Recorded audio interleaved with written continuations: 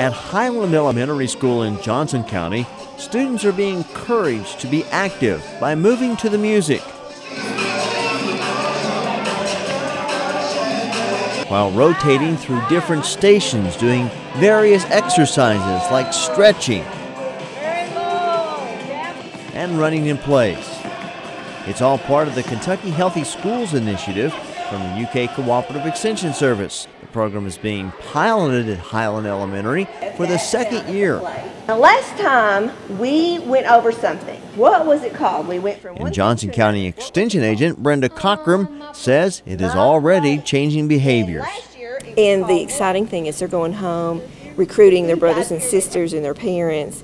We've even heard stories of kindergartners going and taking their parents over to the fruit and the vegetable section and talking about phytochemicals and how their parents need to get those. So we're just amazed at the young ages. It doesn't really matter if they remember the words and they remember the importance, and it is making a difference. Brenda Cockrum began the Healthy Schools initiative last year at Highland Elementary and started it back up this January. Students, each grade at a time, come into the gym and learn about different topics. This day's subject was serving sizes and My Plate, the replacement icon for the food guide pyramid. And the food of the day, apples. Now, Johnson County is known each fall as the home of the Kentucky Apple Festival, so it was only fitting today that each student got to take an apple as a snack.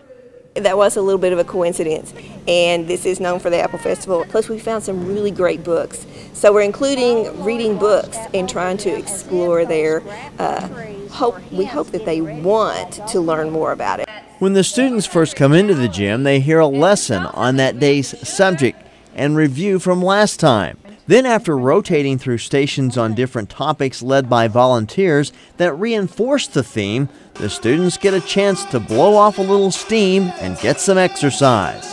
The school's physical education teacher says she is seeing a difference in the children. We took a few minutes at the beginning of the program just to see how many of the kids retained things they were taught. And the kids were able to give back to them information from the last lesson, and not only that, but they were able to say, I made this change. We don't do this at my house anymore. The project has been a team effort for students, teachers, and even Highland Elementary School Principal Tom Cochran. The kids model what we do. I feel like I'm responsible to model. It's hard for me to tell a kid to eat healthy foods or to exercise and then me not look like I played my part as well. From the University of Kentucky College of Agriculture, I'm Jeff Franklin reporting.